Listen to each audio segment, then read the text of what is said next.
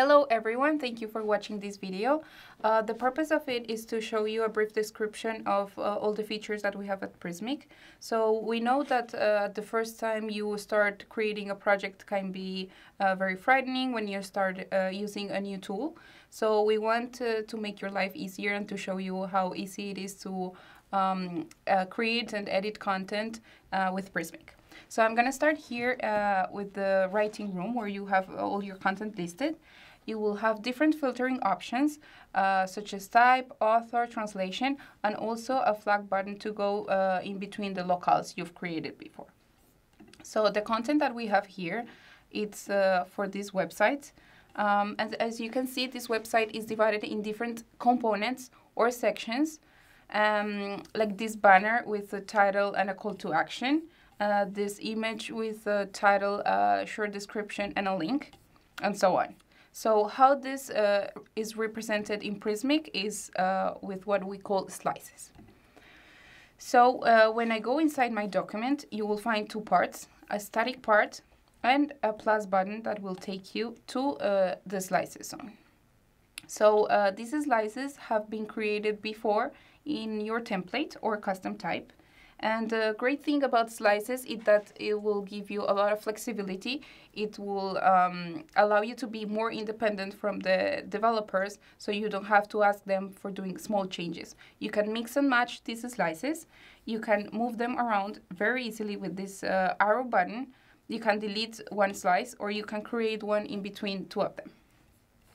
So I want to show you how to do a very quick change.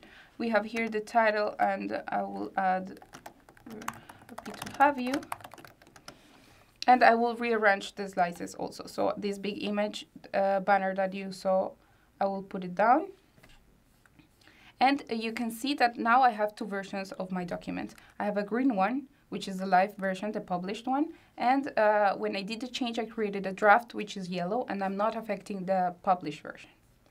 I will save my document, and we can preview the change I made. So this will refresh, and you can see the longer title and that my slices moved, and now I have the image down of it. So you can see how easy it is to do some changes around.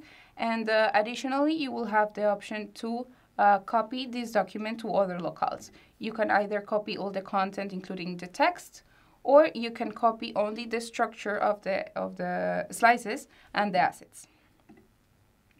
Additionally, for following the changes that you have made in your document, you can go to the history button, where you can move through the changes that you make and even restore a previous version.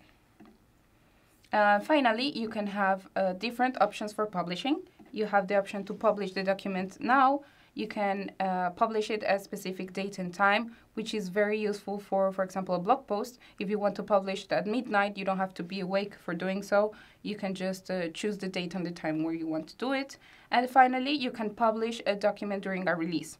So releases serve a purpose of folders where you can stack different documents. So let's say I want to change the looks of my website for summer. So I'm going to do a different homepage, I'm going to do a different blog post and a product page. So I will stack all these different documents in my release that I will call summer, and I will have the option to preview all of them or published in bulk. So I hope that you find all this information very useful. And you will have more videos that will talk more about these different features more in depth. And see you in the next one. Bye.